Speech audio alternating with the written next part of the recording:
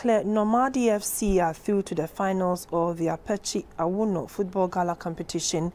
They beat Dzodze Downtown 5-4 on penalties in one of the semi-final matches played at Ketu North.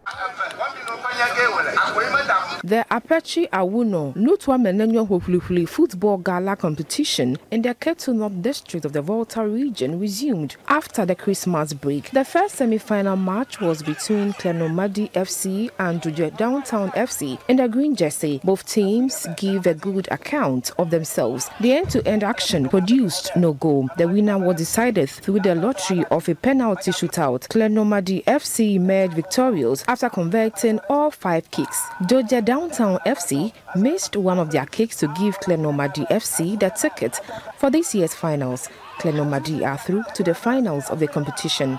Some shared their experiences after the match. I appreciate and thank Honorable Mr. Afetsi for the great job, because when I was young, we looked for this opportunity, but we couldn't get it.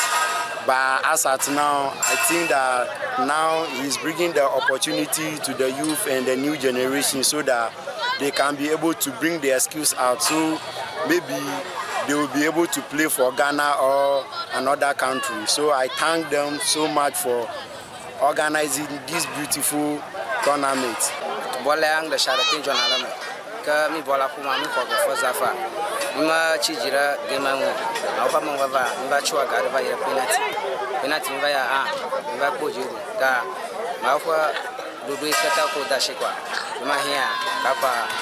Penalty.